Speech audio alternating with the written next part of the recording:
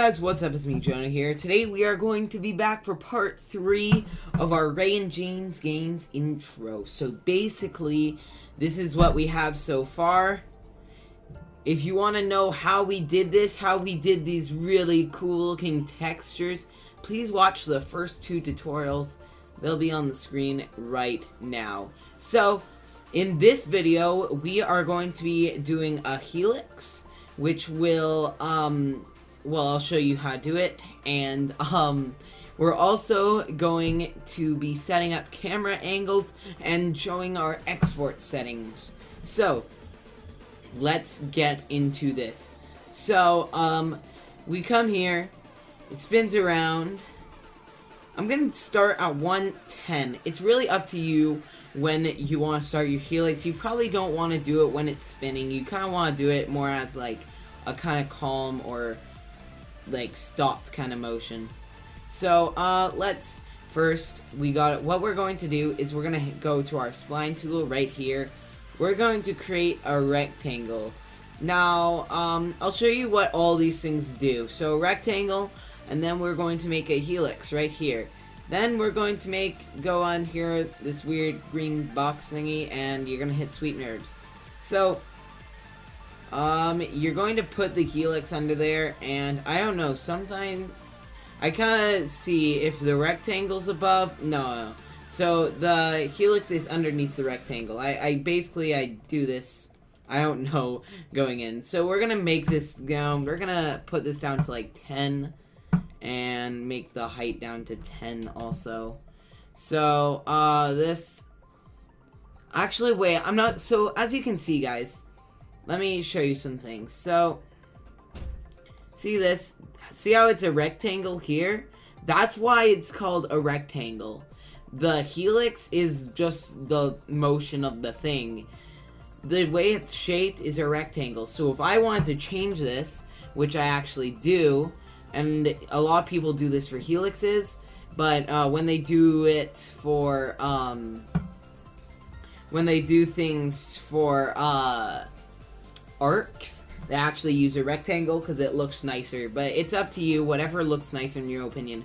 So we use the circle, so let's put the radius down to like 10. I'm gonna actually put it down a little less than that. It's really up to you. A lot of this in these are just like preference, and it's totally up to you. Okay, let's see is this centered. Straight on, it's centered, so it's just turns here.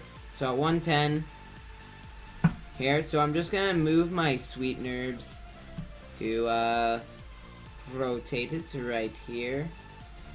Meh, that's kind of where I want it to be. Okay. I'm gonna make it a tiny bit, I'm gonna make the helix, or the sweet nurbs actually, a little bit, bigger. So, I can do this by hitting the scale button, and this is the easiest in my opinion, and just make it a little bigger like that. And yeah, so that's pretty much it. So you can edit these helix settings. I don't know really the specifics on what all these do. I kind of just mess with things. So see, that makes the first one go like big. I think the height is how long it is. I'm gonna go for a kind of long one. And what is this? Subdivision, that does nothing. So I'm just gonna hit Control Z just in case. That's weird. Height bias. Okay, so radial bias does nothing. End angle. Oh, okay. The end angle makes it longer. Yeah, so the main ones you're going to want to mess with are the end angle and the height. The height's going to make it go a lot bigger, and yeah. So what I like to do, and what I think most people do, is you're going to increase this so it covers the whole...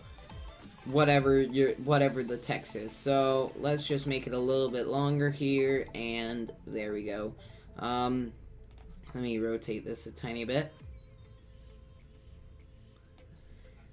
Okay, so guys, as I'm doing these tutorials, If you have any questions, ask me in the comments, because I know this stuff. Well, I know most of the stuff, and I would really be happy to help you guys out with learning how to do this kind of stuff, because I know it is complicated. It took me a long time to learn, and I'm still learning. I mean, there's so many people better than me right now. So for this, what color do we want? I want something that stands out compared to the other things. So I'm gonna go with, I'm gonna go with the red. Seems right. So, let's see how this looks. Looks nice. Yeah, a little wraparound. So now I'm gonna show you how to keyframe. So this really got me, it was really complicated for me at first. So we're gonna go to object here, and first thing we're gonna do is we're gonna put the end growth down to 0, and we're gonna keyframe that. Okay, so you can keyframe by holding control down and just clicking on this little open box. So now we're gonna go to the part where we want it to be at full motion. So I'm gonna go to 130, and there we are. It's at full motion now, and now we're gonna keyframe that again. Now, if you're used to using keyframe, this makes sense to you. So I'm actually gonna move this. Here, I'm gonna move this to 140. I'm gonna keyframe at 130. I'm gonna keyframe the start growth. So that's where it's gonna go here and come back in. So now I'm gonna go to here. I'm gonna go to 60. Why not? And then I'm going to turn up the start growth till there's nothing left, and then we're gonna keyframe it again. So now we have a very clean, it comes over and comes back, really nice looking. So yeah, so I'm gonna deselect this, and so we have all our helix done. It looks nice, and I'm really like this. So now we're going to add a camera. Holy crap. So if it's black up here, that means you're not in your camera, and if it's white, you're in your camera. So see, you can tell the difference. Oh crap. Okay, so it comes in, boom. So what I'm gonna have to do is I'm gonna have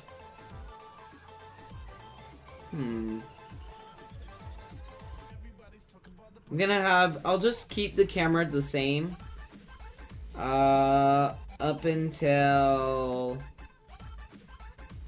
here, like when it gets to 40. So from 40 till the end, I'm not gonna do too much. I'm just gonna have simple, move it here, and how I'm going to rotate it is I'm gonna go out of my camera by clicking that white thing, and then it turns black, and then I'm going to do a quick little rotation here, and I'm gonna rotate the camera because I can't really rotate it while I'm in the camera for some weird reason.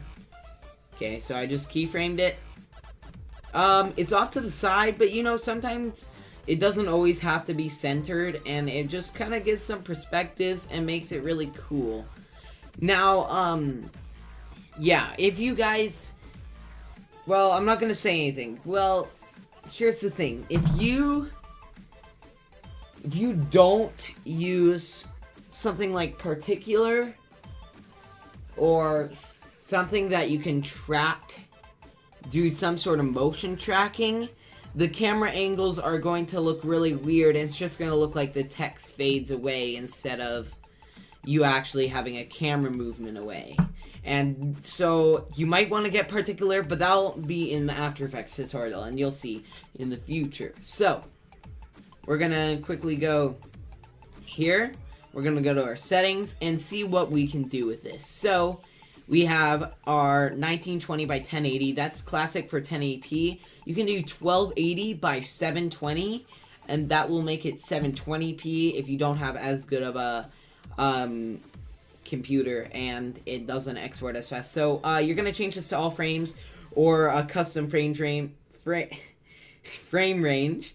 And as you can see, I made it go up to 250 frames because that's how long I made the intro. And you can make it longer by just selecting this right here and just making it longer. So next, we basically have all this. You want to make your frame rate 30, so every 30 is 1 second. And if you turn that up to 60, you're going to have to edit your intro because it's going to appear faster if you keep that what your 30 settings were. So that's what that is. And basically, that's pretty much it. So that's our output. So what you're going to do under save. So basically, I don't really have a graphics folder. Most people do. I usually save it to my desktop. I'm going to make a new folder. I'm going to call it tutorial. And as you can see, it's saved as uJelly. That's just because that was the last intro I did. So I'm going to do tutorial. What is this name? What is the name of it? I'm just going to call it Tut. So that's basically what the name is of it. So what you want to do here is you want to save it as a PNG, and that might seem really weird. It's going to save as a bunch of pictures, and that might seem a little weird to you, but trust me, it'll be good. So, next thing you want to do is you want to check Alpha Channel. That allows you to make a custom background in After Effects. So, before I do this, you wanna, Lightroom's come with a custom render settings, but if you don't have that, then definitely what you want to do is you want to at least put on ambient occlusion and global illumination under here by hitting effect and then clicking those. Trust me, those will make your intros look from like a piece of crap to really good. Trust me, put that on. With this, they have a bunch of other custom things that I don't really know a lot about myself. So, yeah. Now, there's something, if you are using, this is only if you're using particular and you're using camera angles. This is your composing project file. So you want to hit save, you want to check all of these, and then you want to hit the target application to After Effects. This is basically everything here, but you must click this if you want to do some really cool things in After Effects with it. That's pretty much it. I'm gonna render it out, and I will see you in the next part where I will be finishing up this tutorial in After Effects. See you all later. Bye. Oh wait, by the way, you hit this to render if you didn't know. So yeah, it's rendering. See you all later. Bye.